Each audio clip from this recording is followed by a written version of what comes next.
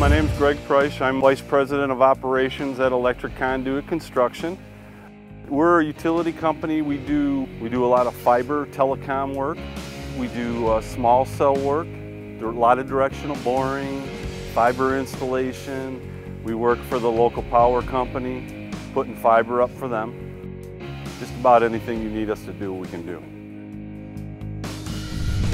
So Midwestern's digging the pit here. We set this 2 years ago, so we got to bore from here to the end. So we'll open these up, map them. The poly's going to stay here, so we'll position it, back it in far enough off the sidewalk and cone it off with cone bars.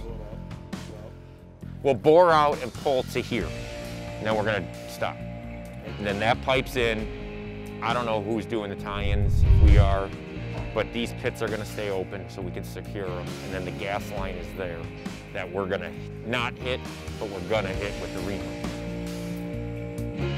And so I told them to set up 5 feet off the handholds. I mean, we can move it, but we could trench that back tomorrow. What we're doing here today in Manteno is exactly what we would do on a day-to-day basis out in the field anywhere. With our directional boring, we make sure we have a valid dig number for one. So what we do, we pothole every utility crossing and we clear our tolerance zone.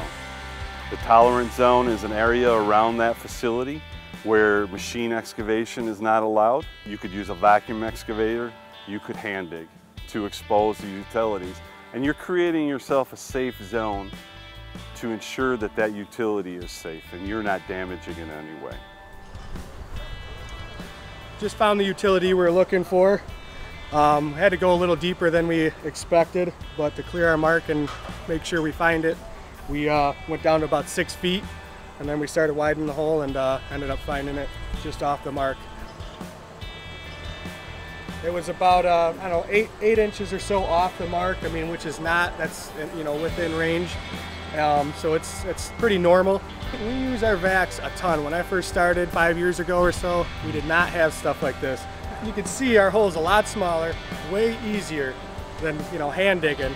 I mean, it's still a little bit of work, but I mean, significantly faster, a lot less impact on the ground and everything, and on our bodies.